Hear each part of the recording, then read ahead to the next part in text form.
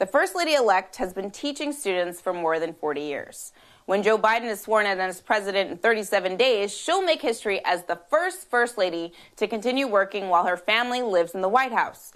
Jill Biden has 2 graduate degrees and a doctorate in education. That makes her professional name Dr. Jill Biden. A recent op-ed in the Wall Street Journal criticizing Dr. Biden for using the title doctor has a lot of women furious. The op-ed reads in part, Madam First Lady, Mrs. Biden, Jill, Kiddo, any chance you might drop the doctor before your name? Jill Biden sounds and feels fraudulent, not to say a touch comic. Wow.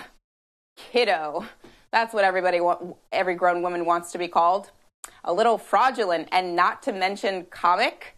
No surprise, but allies of Dr. Biden and people with common sense have come to her defense.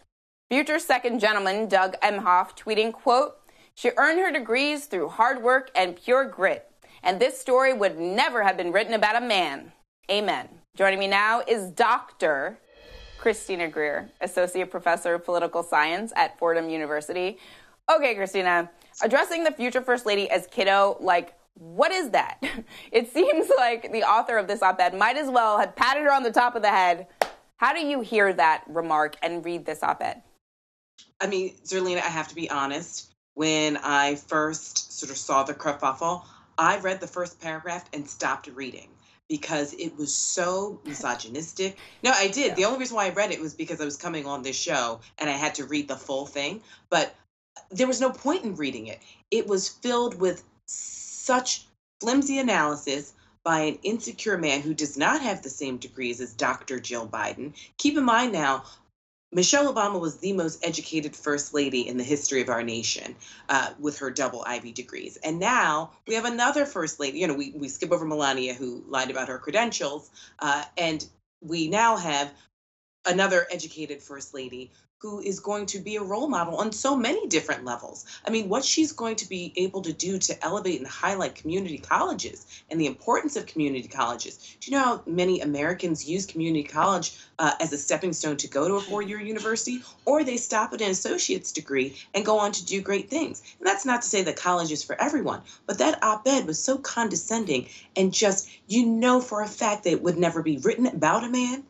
Only a man would write that about a woman. I mean, we can go down the list. And, you know, many people are calling for Dr. Biden to, I subscribe to the notion of, royalty doesn't beef in the streets. I don't respond to crazy emails from my students. I ignore those because I just let them sort of cool off and then they come to their senses. This is something that she doesn't need to respond to because it is so beneath her by a man who clearly is very insecure about his own professional successes or lack thereof.